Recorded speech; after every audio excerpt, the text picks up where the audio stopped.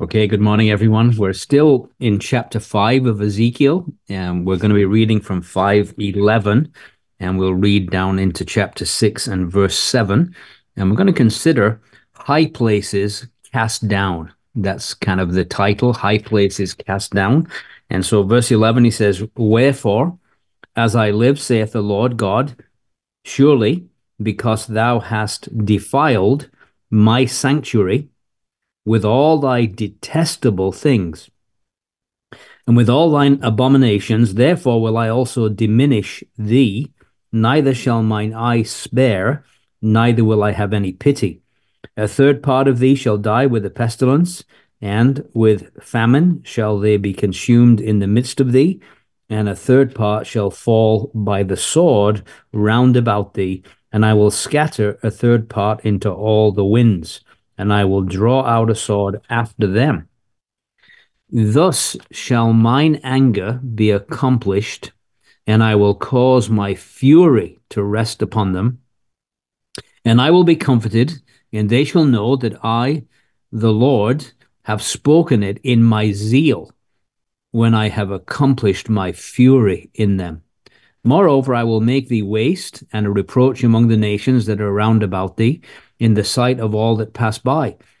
So it shall be a reproach and a taunt, an instruction and an astonishment unto the nations that are round about thee, when I shall execute judgments in thee in anger and in fury and in furious rebukes. I, the Lord, have spoken it.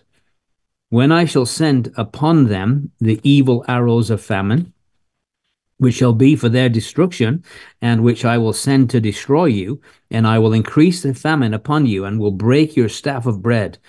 So will I send upon you famine and evil beasts, and they shall bereave thee, and pestilence and blood shall pass through thee, and I will bring the sword upon thee. I, the Lord, have spoken it." Chapter 6 and verse 1. "And the word of the Lord came unto me, saying, Son of man, set thy face toward the mountains of Israel, and prophesy against them. And say, Ye mountains of Israel, hear the word of the Lord God. Thus saith the Lord God to the mountains and to the hills, to the rivers and to the valleys, Behold, I, even I, will Will bring bring, a sword upon you, and I will destroy your high places. and your altars shall be desolate, and your images shall be broken, and I will cast down your slain men before your idols, and I will lay the dead carcasses of the children of Israel before their idols, and I will scatter your bones round about your altars. In all your dwelling places the city shall be laid waste, and the high places shall be desolate, that your altars may be laid waste and made desolate, and your idols may be broken and cease, and your images may be cut down, and your works may be abolished. And the slain shall fall in the midst of you, and ye shall know that I am the Lord." So, as we consider together this section, just to remind ourselves that in chapter 5, we kind of had the oral ministry now, after all of these acted out kind of pictures that he had given, the siege, the famine bread, all those things. Now he is giving some oral ministry as God opens his mouth and he begins to speak. And so we're kind of at the end of a section in chapter 5 where, as a result of their sin and iniquity, there are certain therefores that have kicked in. We saw that in verse 7, 8, verse 10, and now we're in verse 11, where he says, "Wherefore, as I live, saith the Lord God." And of course, we had mentioned last time that that phrase, "as I live," it's like God is swearing by his very person, that his very existence. "As I live, saith the Lord God, surely because thou hast defiled my sanctuary." And so here's a reason, really, and we've mentioned that this whole book of Ezekiel is about the glory of God. Why God's glory could no longer dwell in the sanctuary is because they had defiled his sanctuary. And when we get to chapter 8, God is going to give Ezekiel a very kind of personal look. He's going to actually literally take him and allow him to see what they had done in the very holiest of all, and how they'd even put images, all these things in there. And so basically, because they had put detestable things, images from foreign gods, in alongside the glory of God in the inner sanctuary. As a result of that, he says they've diminished the word of God. And so he says, as I live, saith the Lord God, surely because thou hast defiled my sanctuary with all thy detestable things and with all thine abominations, therefore will I also diminish thee. And in a sense, what had happened is they had diminished the word of God. They had ceased to value the word of God. And as a result of their ceasing to value the word of God and diminishing the word of God, God says, I am going to diminish you. Now, I just want to look at a couple of scriptures that would show that they had diminished the word of God. Look at Deuteronomy, the book of Deuteronomy, chapter 4, verse 2, just a simple but powerful scripture. You shall not add unto the word which I command you, neither shall you diminish aught from it, that you may keep the commandments of the Lord your God, which I command you. And so again, they diminished the word of God because the commandments the Lord God gave them, the very beginning commandments, we know them well. They should have no other gods before me. No idols should be made, nothing made in the image and likeness of God. And so they had diminished the word of God, and there, as a result, God was going to diminish them. Again, in Deuteronomy 12 and verse 32, it says, what things soever I commanded you, observe to do it. Thou shalt not add thereunto, nor diminish from it.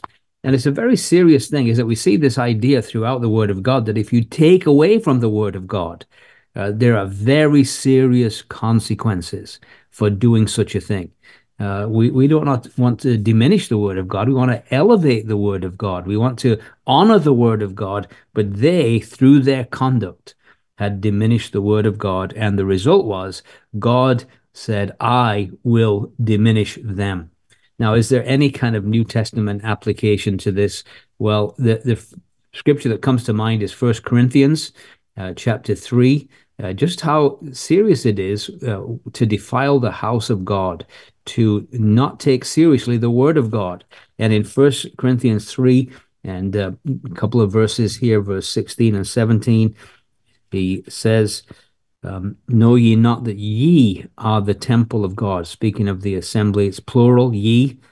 So it's the entire assembly. You are the temple of God. The Spirit of God dwells in you. If any man defile the temple of God, him shall God destroy. For the temple of God is holy, which temple ye are. And so we need to be very, very careful that we do not do anything to, as it were, mar the testimony of our local assembly, because there's a danger that we might indeed find ourselves being marred by God for doing such a thing. And so, again, we need to recognize very serious implications. Notice verse 12 now of Ezekiel 5. He says, a third part of thee shall die with the pestilence, and with famine shall they be consumed in the midst of thee.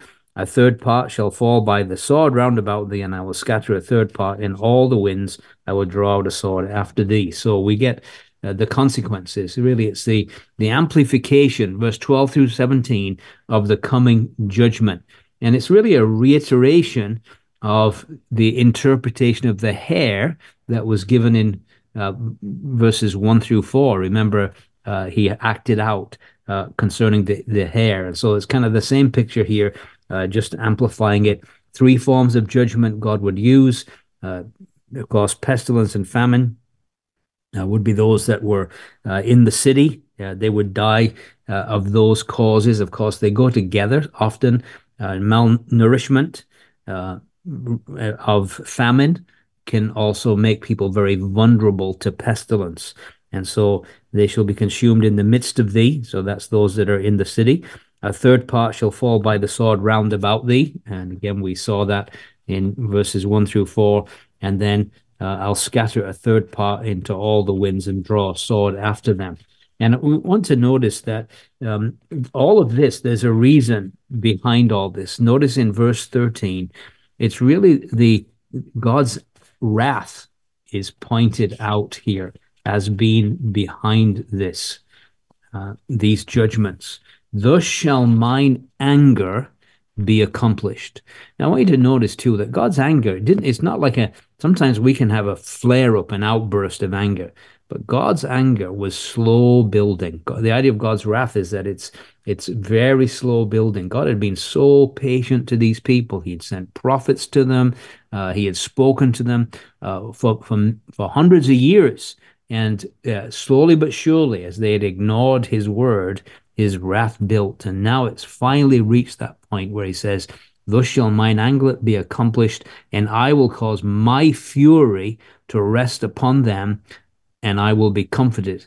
And they shall know that I, the Lord, have spoken it in my zeal when I have accomplished my fury on them." So we see, even in this one verse, mine anger, my fury twice.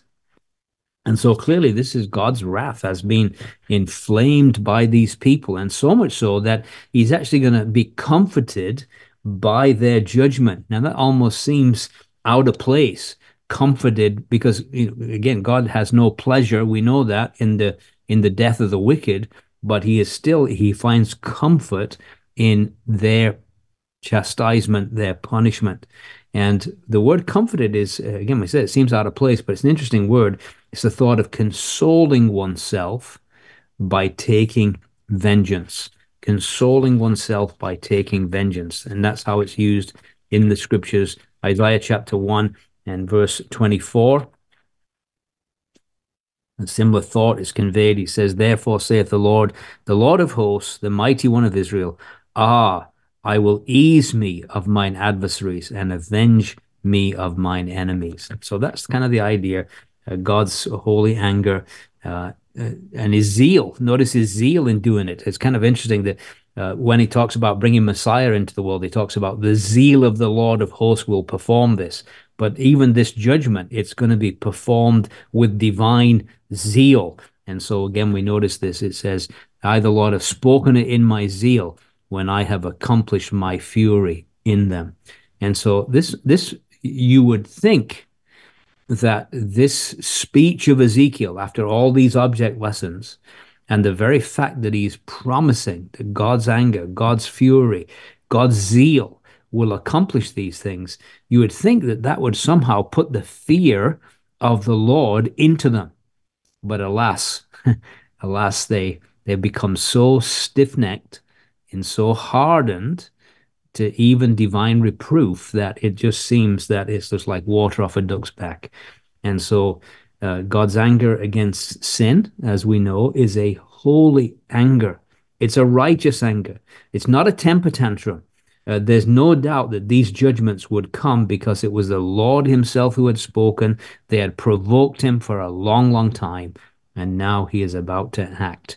And again, we have to remind ourselves that that very same holy anger, that fury that he describes here, was actually on Calvary in those 3 hours of darkness, because it's a fury against sin, was poured out upon him who knew no sin and yet was made to be sin for us. And so, usually in wrath, God remembers mercy. But I want to suggest to you that at Calvary, in those 3 hours of darkness, God's wrath knew no mercy, and it was poured out fully on the Lord Jesus Christ. His anger had slowly built up due to years of their rebellion, refusal to listen to his word and the words of his prophets. And now his fury would be accomplished in them by the desolation of Judah as a result of Babylon, his instrument. And now notice verse 14, "Moreover, I will make thee waste and a reproach among the nations that are round about thee in the sight of all that pass by." He would make them a reproach. The whole land will be devastated because they had made him a reproach.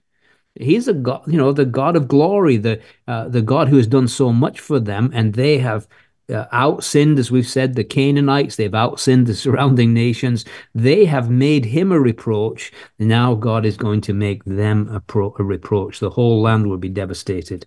Just as their sin had been done in open sight of the heathen, now all that would pass by would also, all the heathen nations would witness their desolation. God's honor had been slighted by the people and had to be vindicated. And so it would be done in a very public way in the sight of all that passed by. We'll look at that more as we can continue, but notice verse 15 for now. So it shall be, the word reproach again, so it shall be a reproach and a taunt, an instruction and an astonishment unto the nations that are round about thee. Interesting that he's going to use the chastisement of Judah as an instruction to the nations round about thee. He's going to actually they were meant to teach the Gentiles about the goodness of God. They were meant to be a light to the nations, but God's going to use them anyway. He's going to teach a vital lesson to the surrounding nations. And so we'll see this. And so, again, his reproach is mentioned in this verse.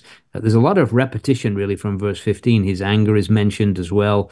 And so he says, so a reproach, a taunt, instruction, and an astonishment unto the nations that are round about thee when I shall execute judgments in thee in anger and in fury and in furious rebukes. I, the Lord, have spoken it.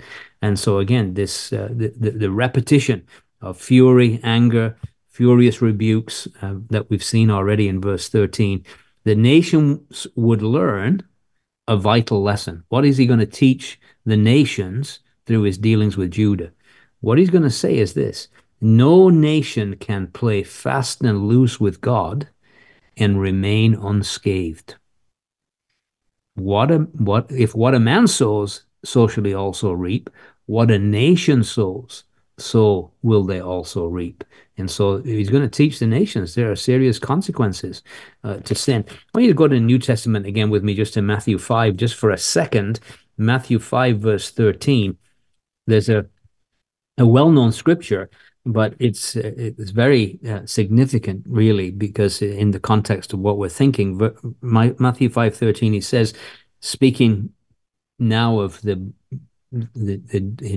prospect of the new economy that's coming in, you are the salt of the earth, but if the salt have lost his savor, wherewith shall it be salted? It is thenceforth good for nothing, but to be cast out and to be trodden under foot of men. Well, the nation of Israel had been designed by God to be the salt of the earth, and they had failed miserably. And as a result of their failure, what's the result of it? It's good for nothing, but to be cast out and be trodden underfoot of men. And this is exactly what is going to take place. It's going to be done in the sight of the nations. Just go with me again, please, to the book of Lamentations, just back from Ezekiel, and we'll see how just as their sin had been done in public, in open sight, so was their desolation in the sight of the nations. Verse 15 of Lamentation 2, it says, all that pass by clap their hands at thee, they hiss and wag their head at the daughter of Jerusalem, saying, is this the city that men call the perfection of beauty, the joy of the whole earth? And so, what a reproach on the surrounding nations. It used to be the perfection of beauty, the joy of the whole earth. When Israel were walking with God in the height of Solomon's reign, when foreign dignitaries made the trek to come and see if it was really true what they'd heard about Jerusalem and its splendor. But now, oh, what a difference. The very same nations that came to see the glory of a nation that had Jehovah as its God now came and shook their heads at the desolation that they saw in the city. And so in verse 16 and 17, we'll read them both together because they're really are the four instruments. We might call them four sore judgments that God is going to use to desolate the nation. So he says, when I shall send upon thee the evil arrows. So this is his evil arrows that he's sending, and he's going to define what they are. A famine, which shall be for their destruction, and which notice the I wills here, by the way, which I will send to destroy you. And he let them know this Babylon invasion, God is behind it. I will do this. I will send to destroy you. I will increase the famine upon you and will break your staff of bread. So will I send upon you famine and then evil beasts, and they shall bereave thee, and pestilence and blood shall pass through thee, and I will bring the sword upon thee. I, the Lord, have spoken it. So these four uh, instruments, arrows that God is going to use: the sword, the famine, evil beasts, and pestilence. Just look at Ezekiel 14 for a second, verse 21, where we have that clarified for us. For thus saith the Lord God, how much more when I send my four sore judgments upon Jerusalem, the sword, the famine, the noisome beast, and the pestilence, to cut off from it man and beast. So these are God's four instruments. Now, what is interesting is that these four instruments that are used for the judgment of Judah, his foresaw judgments, his arrows, the entire world will similarly be afflicted with these foresaw judgments in the book of Revelation and the end times. It won't be just restricted to Israel, but it will include the whole world. Revelation 6 and verse 8. I looked, and behold, a pale horse, and his name that sat on him was Death, and hell followed with him. Power was given him to them over the fourth part of the earth, to kill with sword, with hunger, death, and beasts of the earth. So again, he's going to use his for some judgments in the latter days on the earth dwellers, those that have rejected the Lamb of God, who bore the wrath on our behalf. They've rejected that, and as a result, divine wrath will fall upon them. The evil arrows of famine and evil beasts. We've already seen a bit of that in the Old Testament, 2 Kings 17. We think of the wild beasts and their impact after the Assyrians had deported many from the northern kingdom. It says in 2 Kings 17, verse 25, and so it was at the beginning of their dwelling there. They feared the Lord, therefore the Lord sent, they feared not the Lord, therefore the Lord sent lions among them, which slew some of them. And again, we don't want to get too carried away, but it is quite interesting to me as I follow afar the news headlines. But the number of times you read today of people, shark, just somebody from our area was down in Florida. They were bitten by a shark. So wild beasts. We hear of people being attacked by different animals, and so what I would say is it's almost like we're seeing a foreshadowing of what is to come on the earth in the coming days. And of course, divine judgment is coming. And so pestilence, blood, and the sword, we know this is something that had been predicted, that this would happen if they broke the covenant. And we look back to Deuteronomy and chapter 32, and the Lord warns of these things.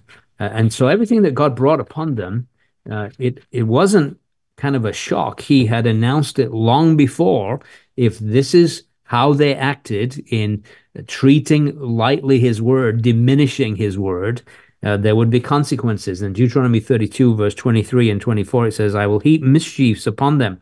I will spend mine arrows upon them. They shall be burnt with hunger, devoured with burning heat, and with bitter destruction. I will send the teeth of beasts upon them, the poison of serpents, of the dust. And so, again, it's not that God hadn't forewarned them. And so he says at the end of verse 17 of our chapter 5, so will I send upon you famine, evil beasts, they that bereave thee, pestilence and blood shall pass through thee, and I will bring the sword upon thee. And notice this last phrase, I, the Lord, have spoken. It is in italics. I, the Lord, have spoken. And so the idea is this, God has spoken. This is going to happen. It's the voice of God is commanding this to happen. And of course, we need to think today, and sadly, people are not thinking, but every earthquake, every flood, every so-called natural disaster is nothing less than the voice of God speaking to a rebellious world. And the problem is, people are not listening. They're trying to come up with natural explanations for what is really creation groaning because of man's sin. And really, we've talked about this before, this the cult of environmentalism, and that all our problems is man-made. And there's a sense that there's a truth in that, but it's not using fossil fuels that's causing the problem. It's man's sin that is causing the problem. And if we're really concerned about climate change, then there is the right response is repentance for what is going on in our world and the rebellion and sin. So we come to chapter 6. Now, chapter 6 is really important. Again, it's Ezekiel is still speaking. So God is opening the mouth that has been dumb. He's giving him a message after he has done all of his action sermons. And we notice that this particular message in chapter 6 is intended for a purpose. And part of the reason that this is going on is that there were, as well as true prophets, and there's always been this difficulty, you always have true prophets of God, but you also have false prophets. And there were false prophets among the Judean exiles in Babylonia. They were influenced by a man who was still in the city of Jerusalem, but they were certainly influenced by his teaching. And his teaching was that this will soon be over. We're going back. And so let's just look at Jeremiah, parallel passage in Jeremiah, to see this influence that is being combated here by Ezekiel. Jeremiah 29 and verse 8 and 9. For thus saith the Lord God of hosts, the God of Israel, let not your prophets and your diviners that be in the midst of you deceive you, neither hearken to your dreams which you cause to be dreamed. For the prophecy they prophesy falsely unto you. In my name I have not sent them, saith the Lord. Look at verse 15 now, same chapter. Jeremiah 29, verse 15. Because you have said, the Lord hath raised us up prophets in Babylon. Know that thus saith the Lord of the king that sitteth upon the throne of David, and of all the people that dwelleth in this city, and of your brethren that are not gone forth with you into captivity. Thus saith the Lord of hosts, behold, I will send upon them the sword, the famine, the pestilence, will make them like vile figs that cannot be eaten. They are so evil. And I will persecute them with the sword, with the famine, with the pestilence, and will deliver them to be removed to all the kingdoms of the earth, to be a curse and an astonishment, and a hissing, and a reproach among all the nations whither I have driven them, because they have not hearkened to my words, saith the Lord, which I sent unto them by my servants the prophets, rising up early and sending them. But ye would not hear, saith the Lord. Hear ye therefore the word of the Lord, all ye of the captivity, whom I have sent from Jerusalem to Babylon. Thus saith the Lord God of hosts, the God of Israel, of Ahab the son of Koliah, of Zedekiah the son of Messiah, which prophesy a lie unto you in my name. Behold, I will deliver them into the hand of Nebuchadnezzar king of Babylon, and he shall slay them before your eyes. And of them shall be taken up a curse by all the captivity of Judah, which are in Babylon, saying, the Lord maketh thee like Zedekiah, and like Ahab, whom the king of Babylon roasted in the fire, because they have committed villainy in Israel, and have committed adultery with their neighbors' wives, and have spoken lying words in my name, which I have not commanded them. Even I know and am a witness, saith the Lord. And then just one other reference in chapter 28 of Jeremiah. And this is where it gets very specific, verse 3 and 4. 28, Jeremiah 3 and 4. It says, this is the message the false prophets are giving. Within 2 full years will I bring again unto this place all the vessels of the Lord's house that Nebuchadnezzar, king of Babylon, took away from this place and carried them to Babylon. And I will bring again to this place Jeconiah, the son of Jehoiakim, king of Judah, with all the captives of Judah that went into Babylon, saith the Lord, for I will break the yoke of the king of Babylon. So there's a contrary message. And the contrary message is this: we're going back. The king's going back. The temple treasures are going back, and it's going to happen fast within 2 years. We're all going back. So that's the message. Of course, what would they rather hear? I'm sure they'd love to hear that message, right? That's what they want to hear, that everything's going to be wonderful. on the other hand, the message of Jeremiah, the message of Ezekiel is no, God is going to send his four sore judgments on you, and you're going to perish, and Jerusalem's going to be destroyed, and there's no going back, not until 70 years have been fulfilled. And so, very much contrary messages. So, as we look at chapter 6, here's the outline of the chapter. Verse 1 through 7, we're going to see the destruction of the shrines. So we're talking about the high places that were all over the mountains of Israel, the destruction of the shrines. God is going to oversee the complete destruction and desolation of the shrines that had caused such offense to his holy character. And so he's going to do that. And what we can say, and we'll say this probably numerous times in our study of Ezekiel, is that taking them back to where Abraham came out of, Ur the Chaldees, taking them back to the very place where Abraham saw the glory of God, left idolatry. They're going to go back and they're going to overdose on idolatry in Babylon. And when they come back, chastened by the Lord after 70 years, idolatry will never ever become a problem for the nation of Israel again. They're going to despise idolatry. And so God is once and for all cleansing the land in this instance of the high places, destruction of the shrines, which we'll see there have been godly kings who had tried before to do it and had not, and it had happened temporarily. But as soon as that godly king was gone, they were back on the high places again. Chapters 8 through 10, we're going to see a marvelous section on and again it goes back to this, the hair that was put in the skirt. If you remember the analogy of the strange haircut, he's going to talk about the preservation of a remnant. So we're going to see this preservation of the divine remnant, and that's going to be very significant in verse 8 through 10, because even though he's going to destroy them, he's not going to leave himself without a witness, without a remnant. And that little remnant, from that remnant, all the promises that were once made to Abraham, Isaac, Jacob are still going to be fulfilled through that remnant. The Messiah is going to come. All God's purposes are going to be fulfilled through that remnant. So the preservation of a remnant.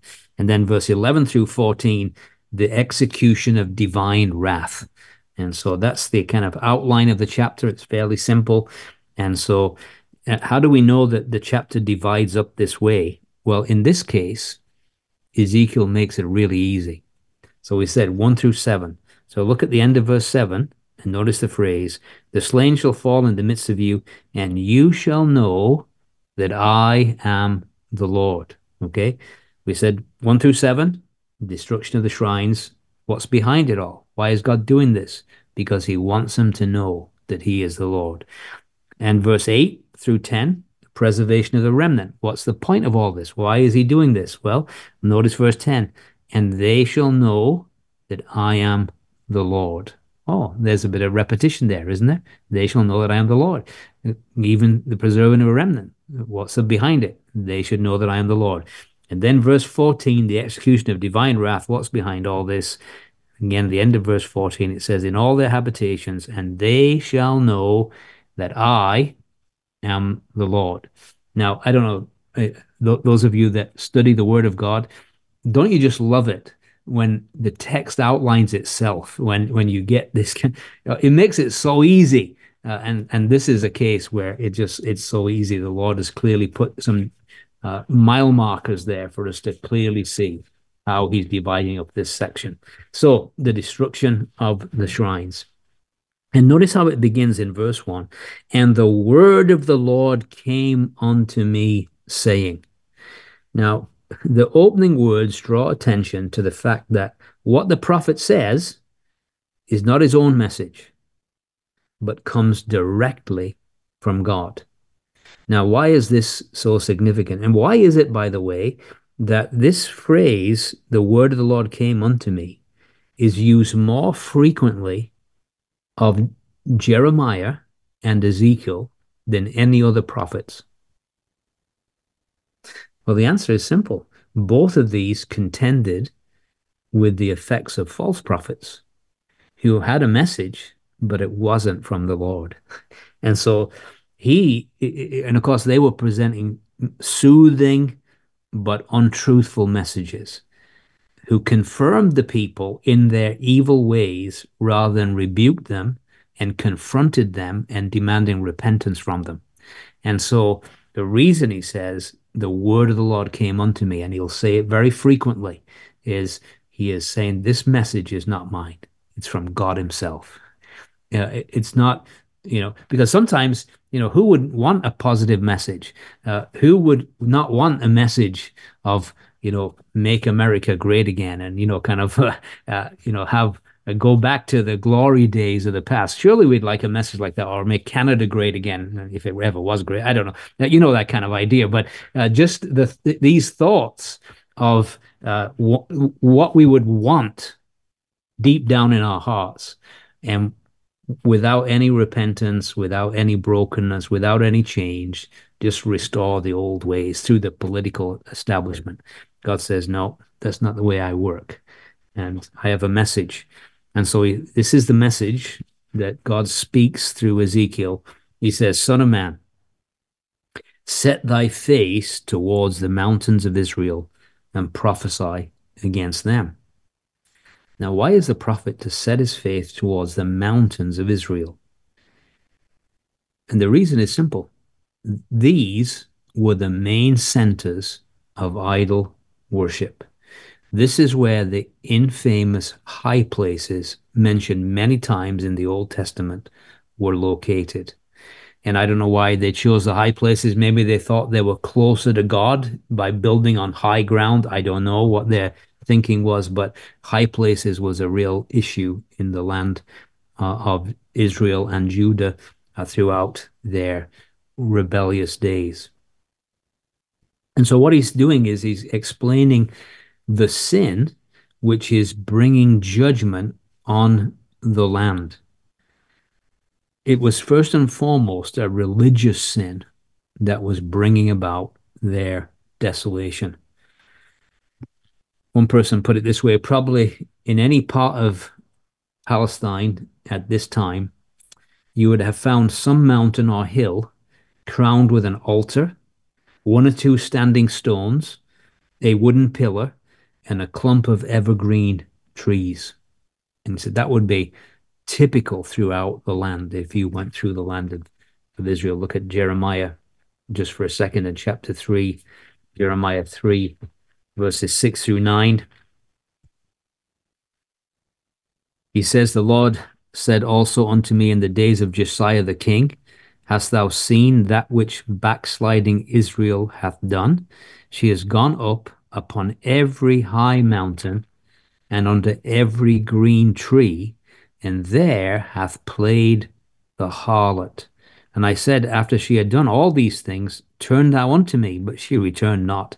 And her treacherous sister Judah saw it, and I saw, when for all the causes whereby backsliding Israel committed adultery, I had put her away and given her a bill of divorce, yet her treacherous sister Judah feared not, but went and played the harlot also.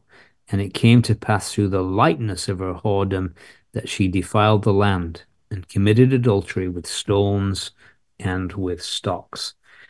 And so, again, every hill, an altar, standing stones, a wooden pillar, a clump of evergreen trees, they were flourishing centers of old Canaanite religion that should have been destroyed.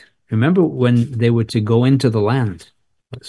What was the instructions given to them by God in concerning the various places of Canaanite worship? How were they supposed to deal with it? Pretty clear. Deuteronomy 7, verse 5, he says, But thus shall you deal with them. You shall destroy their altars, break down their images, cut down their groves, burn their graven images with fire. It's not that God hadn't been clear. He was so clear in his instructions. Each high place would be an altar for sacrifice, perhaps this pillar, as we mentioned, often connected with fertility, like a phallic symbol. An image of the Canaanite goddess Asherah or Ashtaroth would be there. And so what God is saying is, look, the mountains had been defiled by idolatry. It was not the physical terrain that had sinned. but the people had polluted the Holy Land. Remember, Zechariah 2, verse 12 calls this land the Holy Land, in that it was a land that had belonged to Jehovah. He had given it out to them on, as it were, a lease agreement. He had given it to them, but that land was set apart for him. That's why it's called the Holy Land. It was set apart specifically for the worship of Jehovah. It belonged to Jehovah. It was set apart for him. They had used that very land to worship idols. Just one other reference from a minor prophet and from the prophecy of Micah, Micah chapter 6.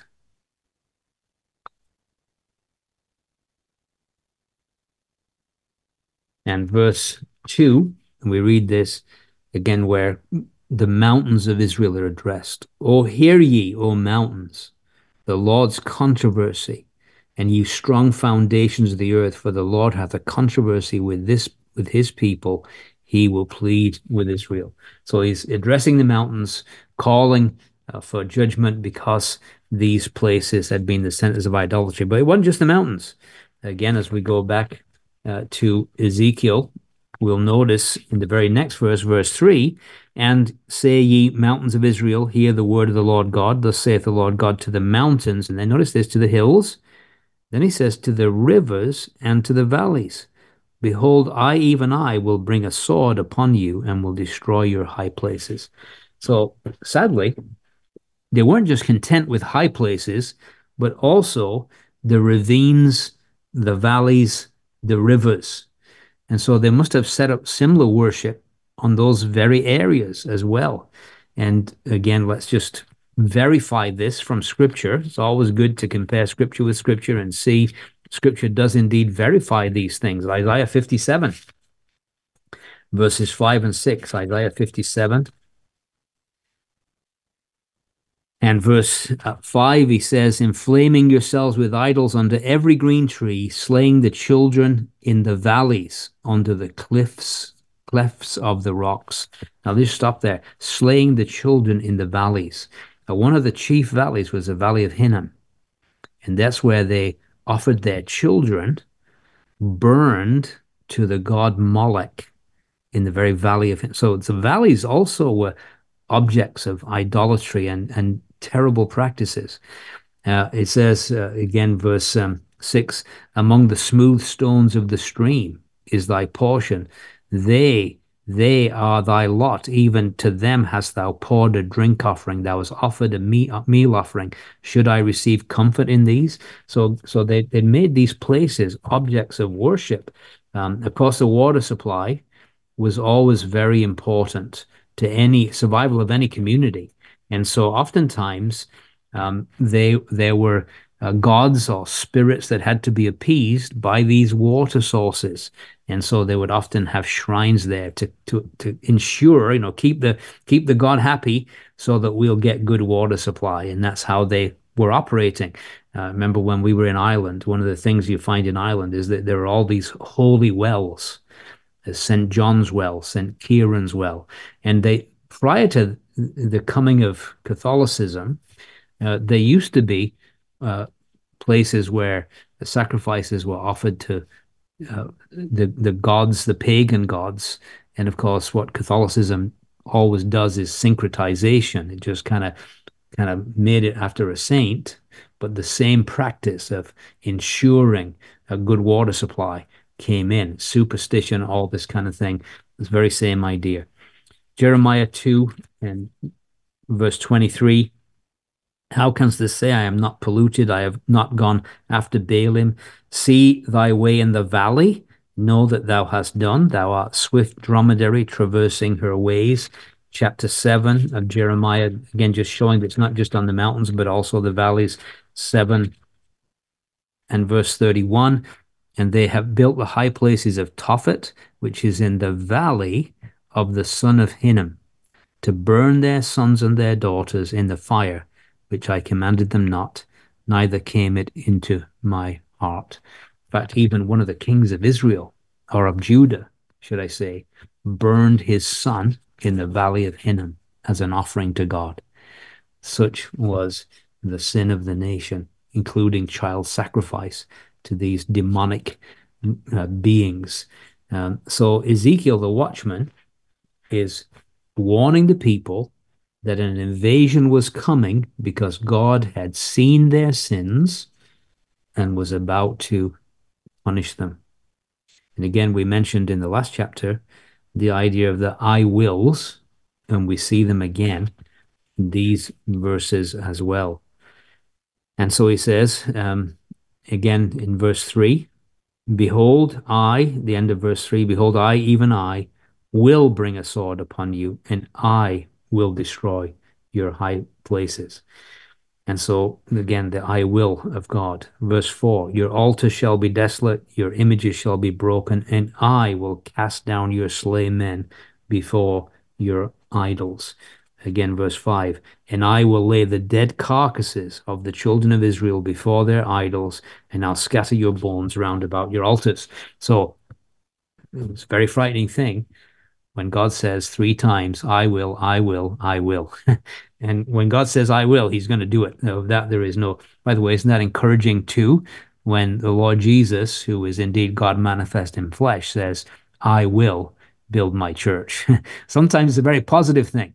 But in the instance here, this is speaking of divine judgment. It's not a positive thing, but it's a certain thing. That's the point.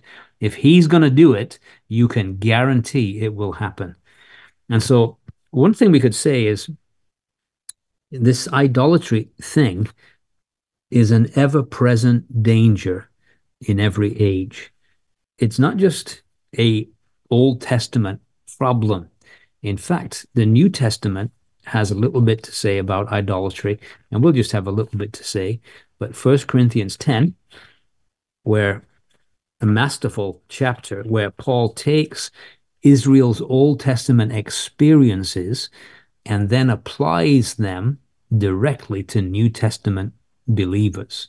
And by the way, it just shows that the Old Testament is meant for God's people in the New Testament, because Paul constantly uses the Old Testament and makes application to a primarily Gentile church, which means he must have taught them. A lot of these are from the book of Numbers. He must have taught them about the wilderness wanderings when he was there in Corinth for that 18 months. And so just notice, we'll just break in verse 14. Wherefore, my dearly beloved, speaking to New Testament believers, flee from idolatry. I speak as to wise men. Judge ye what I say. The cup of blessing which we bless, is it not the communion of the blood of Christ? The bread which we break, is it not the communion of the body of Christ? We be many of one bread, one body, we're all partakers of that one bread. Israel after the flesh are not they which eat of the sacrifices partakers of the altar. What say I then? That the idol is anything, or that which is offered in sacrifice to idols is anything? But I say that the things which the Gentiles sacrifice, they sacrifice to devils, and not to God. I would not that you should have fellowship with devils. You cannot drink of the cup of the Lord and the cup of devils. You cannot be partakers of the Lord's table and of the table of devils. So very definite. Of course, you say, well, Corinth was filled with idolatry. Well, look at Colossians for a moment now, please. In chapter 3, where we get the New Testament spin on what could be an idol in our lives. Colossians 3, verse 5, mortify therefore your members which are upon the earth, fornication, uncleanness, inordinate affections, evil concupiscence, and notice the last phrase, and covetousness, which is idolatry. Oh, isn't that interesting? Covetousness, which is idolatry. In other words, if I am looking to stuff, whatever that might be, something other than God to satisfy my heart, I am an idolater. You get that? Covetousness, which is idolatry. That's this desire, this longing. It could be for a relationship with somebody, right? Covet not thy neighbor's wife. It could be for something material. It could be for a place, a position, whatever. And if we're covetous, what we're doing is we're setting that thing as the center of my affection. That's what I want. And we have displaced God as the center of our affections. And then, of course, the final one, New Testament application, is in 1 John chapter 5, And I want to just read verses 20 and 21 because he says, verse 20, he says, we know the Son of God is come. By the way, isn't it good to know that? We know the Son of God is come and given us an understanding that we may know him that is true. And we are in him that is true, even in his Son Jesus Christ. Then he says this is the true God and eternal life. So he's just said, this is the true God and eternal life. And then verse 21, he says, little children, keep yourselves from idols. In other words, be taken up with the true God, not the false gods of any particular age. Things that people look to find their satisfaction, to find their fulfillment, to find their needs met, to find their joy in. He said, little children, be taken up with the true God. Be taken up with the Son of God who has come, who we know is true, him that is true, even his Son Jesus Christ. This is the true God. And be taken up with Christ. Don't be taken up with idolatry in any ways. And so, verse 4, he says, and your altars shall be desolate, your images shall be broken. I will cast down your slain men before your idols. Isn't interesting, isn't it, how God calls them your altars? You notice that? And your altars shall be desolate.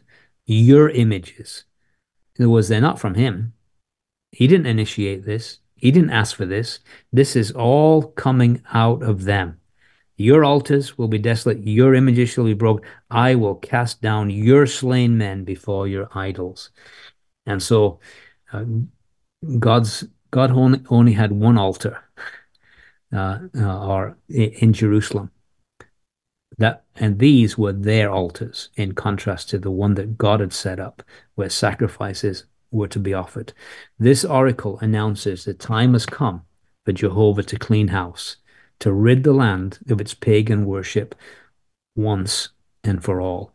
By the way, don't we look forward in eager anticipation to a coming day when all rival gods will be removed from the earth? Zechariah tells us in that day there'll be one Lord and his name one. Oh, what a day that will be. All these, think of billions of people bowing down to these false gods and idols. And in a coming day, there'll be one Lord and his name one. And of course, we know who that will be. It's going to be our Lord Jesus Christ. Oh, what a day that will be. Something we anticipate that he will rid the land, not just the land of Israel, but the entire land will be rid of pagan worship once and for all.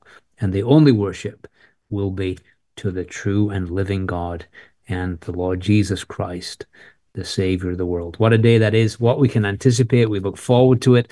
But in the meantime, there's a lot of practical lessons here. My little children, keep yourselves from idols. Oh, how easy it is to become idolaters. Covetousness, which is idolatry. May the Lord encourage us with these thoughts. Amen.